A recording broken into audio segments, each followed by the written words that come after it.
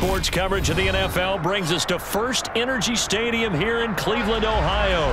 Straight ahead, we've got a good one on tap here between the San Francisco 49ers and the Cleveland Browns.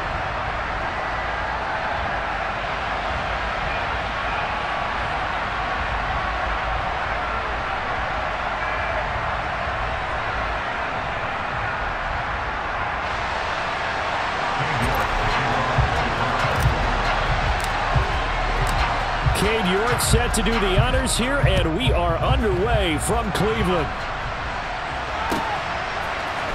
Returning from his end zone is Ray McCloud. And in hindsight, probably should have taken a knee as he only gets this out to the 16-yard line.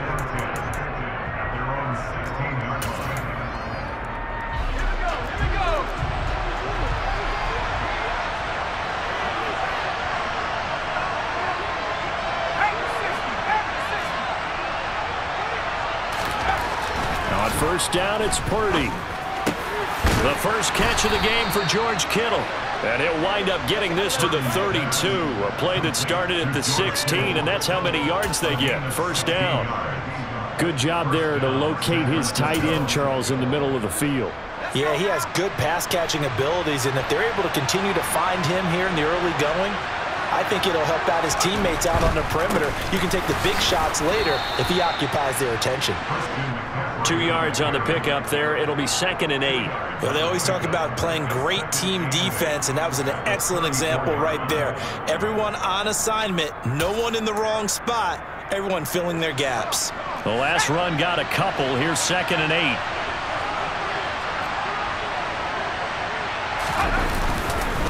Again, they run. Again, it's McCaffrey.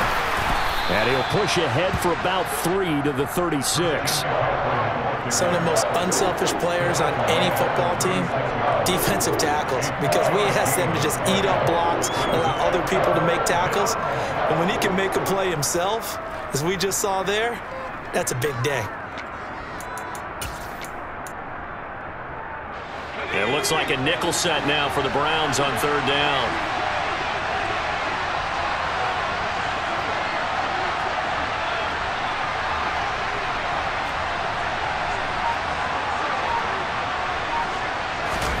Play action, and now here's Purdy to throw it. Able to haul it in is Kittle. And he is going to have a Niners first down as they're able to get the 3rd down conversion.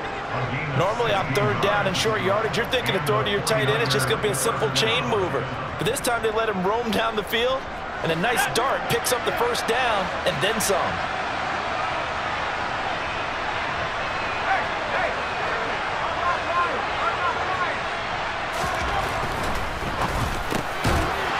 Sea of defenders and intercepted. Picked up by Denzel Ward. And the Browns are going to have great field position here as this is returned just shy of midfield. Time will tell if that's an interception that rattles the rookie here. First drive on the road. And you know the discussion going into the game? Centered on, okay, let's get out nice and easy, take care of the football, we're on the road. You're a youngster, let's not make mistakes early. But now the conversation will shift to, okay, put it behind you, move on. Long way to go in this one. On 2nd and 11 now. Watson, slant route complete to Bell. And the tackle going to be made at the 38. Quarterbacks love slant routes because the receivers are breaking right into their line of vision. And receivers love them as well because they're getting the ball on the move and able to catch it and try and get upfield and gain additional yardage. On 1st down, they'll run with Chubb. And they'll have it in the red zone before he crosses over out of bounds. Another strong gain on the last 2 plays. They've moved it a combined 33 yards. So here's a 1st and 10 now down inside the 20. Cooper, the man in motion right. They run again on 1st down, Chubb. And he's going to be met at the line of scrimmage and taken down. Officially nothing on that last run. They'll try again 2nd and 10. Watson. And he'll hit the slant route. That's caught by Cooper. And they're going to be set up now with the ball at the 13-yard line.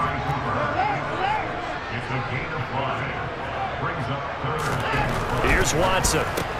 Again, it's Cooper. And now a fumble. The ball's out. And now this is scooped up by the 49ers. And I guess we're back to square one. A rocky start here. A turnover followed by a turnover. Not exactly what we expected going into the game, but I always wonder about the nerves and people starting, the emotions of the game. Sometimes it takes a little while for that to play out, for them to settle in. Let's hope that that's taken care of now. Fights forward for only about a yard up to the 21. No doubt about it. A really nice job there by the defense, not allowing him to get to the perimeter. But that means your defensive ends, your outside linebackers, the guys that you pay big money to sack the quarterback, they also have to have interest in the running game as well. And they did a nice job there of holding the point of attack and not giving ground. A second down pass play there, but it's incomplete. They certainly thought he had an open look beyond the first down marker to his receiver, but they just couldn't connect, and that will send them back to the drawing board. After an incomplete pass on second down, that'll leave him trying to convert on 3rd and 9. Purdy looking to throw. And this one is incomplete. Well, they've got man coverage on the outside, and my scouting report on these DBs tells me that they love to take matters in their own hands.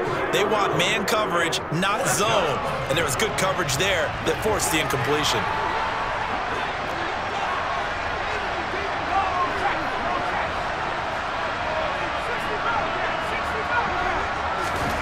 Fourth down try. Here's Purdy. Too much juice. It'll be out of bounds, incomplete. Boy, a curious decision to go for it. Doesn't pan out. And that will force a turnover on downs.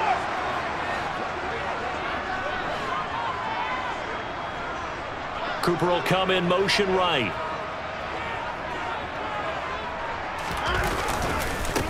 And Chubb will try the middle here. And he'll get nothing there. Stopped right at the line as that will wind us down to the end of this first quarter of play.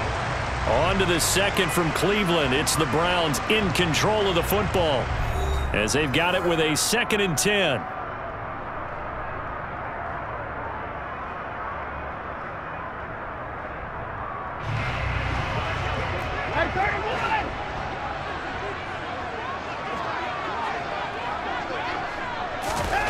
Now Watson. He's got Njoku, his big tight end. And he gets it inside the 10 to the 9. Watson to Njoku there for the Cleveland first.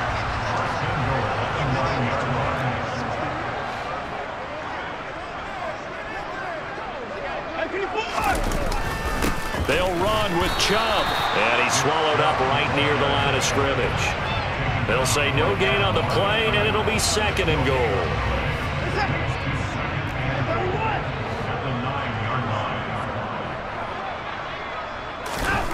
To throw is Watson.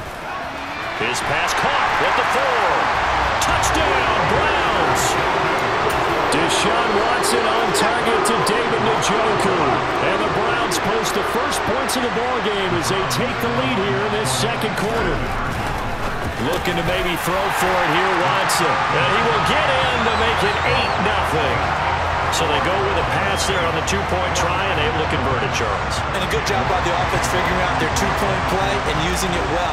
It's interesting how people are using the strategy nowadays, though, isn't it? It really is, and I don't know how much that particular play factored in, but with the PAT moving back in 15-16, that kind of changed things, didn't it? It's really a part of everyone's strategy now. When I talk with coaches and when we sit with them, they always talk about they actually have 2-point periods in practice now, something they never really did before. The 49er offense set to get this drive underway. As this offense gets ready here for this drive, Charles, you still wonder about that prior drive. Went for it on 4th down in their own territory, didn't get it, and then that led to a touchdown on the other side. And I don't mind the aggressiveness. In fact, I'm usually a huge fan of it, but I just want teams to always weigh risk and reward. To me, too early in this game because reward just wasn't big enough to go for it there in case they failed. Now the pressure back on their offense to pick themselves up and negate the touchdown that was just given up. And he'll have it past midfield almost to the 40 before being taken down. A big pickup of 38. So often on these RPOs, we see the ball get from the quarterback to the receiver in what feels like a nanosecond. But on this play, He actually cleared coverage downfield a bit before the ball got to him. The net result, though, a considerable gain. Tries to hit Jennings, and it's intercepted. Picked up by John Johnson. And the Browns are going to get the football here as he gets this up to the 38-yard line. Second interception for him now here in this first half. You got to think he's a rookie, Charles. How much does confidence start to become a factor? I think that's a great question because that's what they're going to check on when he gets to the sidelines. The coach is going to check on it. His teammates are going to check on it because when you haven't done it before, it's not something that's part of you. You got to see how you're going to react. Let's see how he bounces back. Yeah, because 2 interceptions for him in college and a half. I mean, that just didn't happen. And that looked like some pretty easy yardage there right up the gut. And he's a guy that has some height to him. So when you don't have to drop a shoulder or create or get through contact or trash, makes it a lot easier to stay upright, see the field, and make a run as we just saw there. And he stopped immediately there.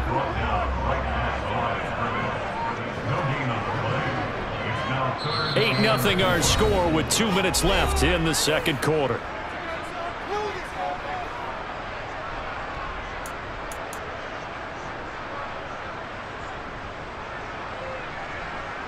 '49ers have an extra defensive back on the field. A nickel set for third down. Here's Watson. Hard throw, incomplete. How about some applause for the defense there? They forced him to throw that one into coverage, and just like that, they're staring at a fourth down. Well done.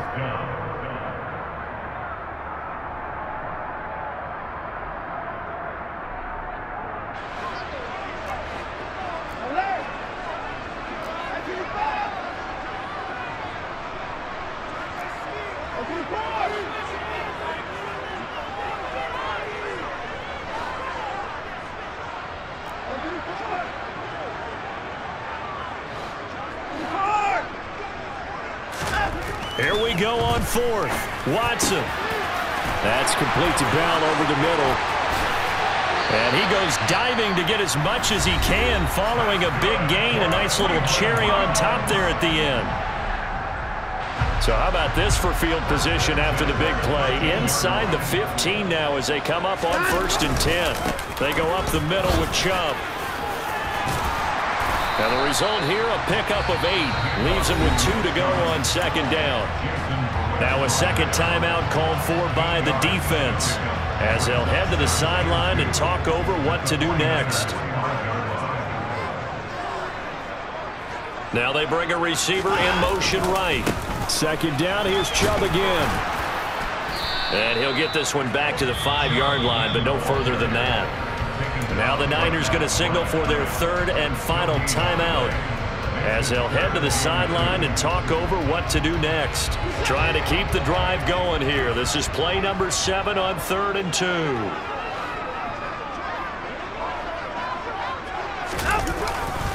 They'll run for it. Here's Chubb. And they got 3 yards. That's enough. A conversion, and now it's 1st and goal. They didn't need a big play there. They just needed a conversion, but I'm really downplaying it, aren't I? Getting a conversion, picking up a 1st down, not easy in any aspect. How about that one right there? Yeah, with the dive, knew where the line to gain was, went soaring past it. Yeah, that's doing it by any means necessary. Oh, they go with a tight end carry. Nothing doing there. They're going to wind up holding him at the 2. No gain there, and it's going to set up 2nd and goal. Brandon, if I wanted to run the football this close to the goal line, I think I just turn around and hand it to my tailback. Too many things could go wrong in this situation. I think they're fortunate just to get back to the line of scrimmage. And he gets halfway there, down to the 1-yard line. The 2nd down play, not much better than the first, just a gain of 1 there. Now a timeout taken. Perhaps a chance for one more quick play and then another timeout if they hurry. We'll see. The San Francisco defense trying to hold tough again. This is 3rd and goal.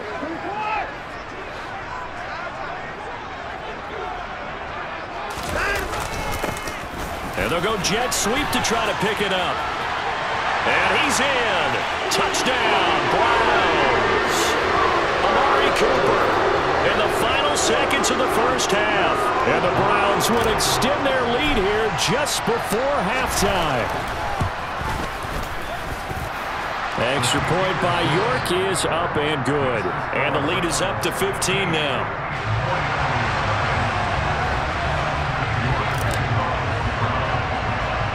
So time enough for a kickoff here. 5 seconds remaining in this first half. Fields the squib kick right around the 30.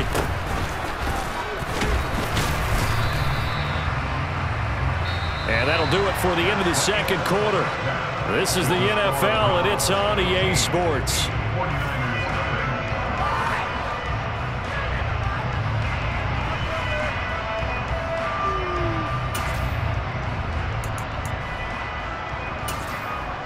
And we welcome you back live now inside the booth alongside Charles Davis. I'm Brandon Gaudin, set and ready to rock for the third quarter. The Browns are going to get the second half kickoff, and they've got this lead as well as we are back and underway. A very interesting call and one that backfires. I know they're losing, Charles, but boy, to start the second half with the onside kick, risky. Felt like a sense of urgency from their side, coupled with, you and I both know the special teams coordinators, they sell their key plays each and every week to the head coach, don't they? And I'll guarantee he's been selling this one. We can get it, coach, we can get it. And that came together with that sense of urgency you talked about.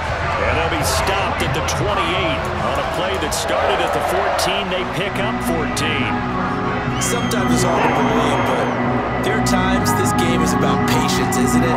Hasn't had the game he expected, but that run there, that may get him going. I was just going to say, maybe that gives him a little juice, because you're right, he struggled, especially in that first half. Yeah, and I know the great ones always think to themselves, just hang in there. I'm just one big carry away from busting this open.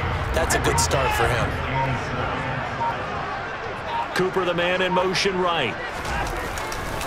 They go with Chubb on second down. Uses the stiff arm. And he gets it inside the 10 to the 9. 62 yards rushing on 12 carries for him now. Well, you certainly have to give a little credit here because they're playing this game now at their pace. This is ball control football, sustained runs, taking their time and making it work. And again, it's Chubb. And he'll work his way closer to the goal line as he's got 5 down to the 3. And now defensively, you have to look at this like the game's on the line. It's just the third quarter, but another touchdown given up here could really spell an end to their chances, so they need to toughen up and keep them at it. And he is into the end zone. Touchdown, Cleveland. Pharaoh Brown, a 3-yard touchdown run. And the Browns have moved out in front by 3 touchdowns. Extra point by York is up and good. And the lead opens up now to 22 points. York ready, and here we go as he sends this one away. And by rule, that comes out to the 40-yard line, so good opportunity for this offense with solid field position.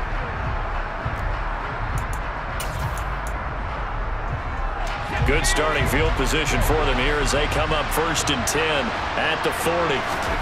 On first down, Purdy completes it to the tight end, Kittle. Now he's going to get this all the way down inside the 35. So a 1st and 10 upcoming from Browns territory now at the 34. Here's Purdy on 1st and 10. He'll get this into the hands of Ayuk. And he'll be taken down here just shy of the 30. From the 31, Purdy. And he's going to be intercepted a 3rd time. Picked off by Greg Newsome. The 30. 10. And he takes this one back into the end zone. And the Browns